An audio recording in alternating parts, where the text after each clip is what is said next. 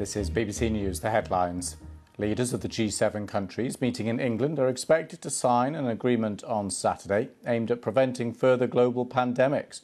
They'll be joined by international experts drawn from industry and science who will advise how to respond to future threats. A teenage girl in the US who filmed the murder of George Floyd by a white police officer in Minneapolis has been awarded a special citation in this year's Pulitzer Prizes. Darnella Frazier's film, shot on her mobile phone, went viral and sparked global protests for racial justice.